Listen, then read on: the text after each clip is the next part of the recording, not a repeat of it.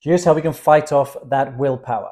So willpower is like a battery that you have throughout the day. Each day you have a new set of willpower, and we're going to fight it throughout the day. So we know that if there's something in the fridge or something in the cupboards that you want, you're probably going to eat it later, or you're going to be fighting it all day. You can eat something else because you have no willpower. You're going to be fighting willpower.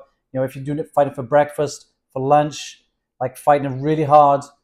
And if there's stuff that you want that's in your way, that's in your vision, that's kind of, where it's at, you're going to be fighting it. So by the time the evening comes, you're almost going to give in. Your battery's going to be down. Your willpower is going to be down. So you're just going to give up.